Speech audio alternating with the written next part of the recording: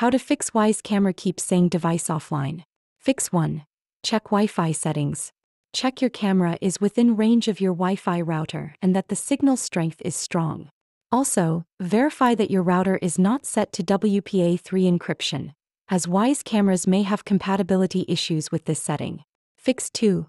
Power cycle the camera. Unplug the camera from the wall outlet. Allow the camera to remain unplugged for at least 10 to 15 seconds. Plug the camera back into its power source. The camera will reboot, which may take a few seconds to a minute. Fix 3. Restart your router. Unplug router from the power source. Leave router unplugged for at least a minute. Plug router back into the power source. Wait until the lights turn back on. Fix 4. Update firmware and app. For Android devices, open the Google Play Store on your device. Search for Wyze in the search bar. If an update is available, you'll see an update button. Tap Update to download and install the latest version. For iOS devices, open the Apple App Store on your device. Tap on your profile icon at the top right corner. Scroll down to see available updates.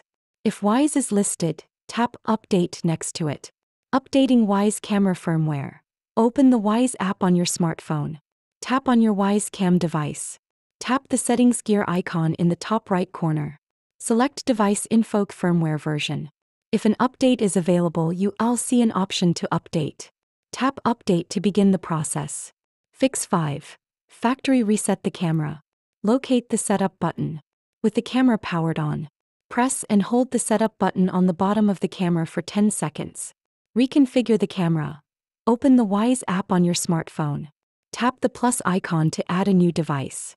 Select Wyze Cam and follow the in-app instructions to set up your camera.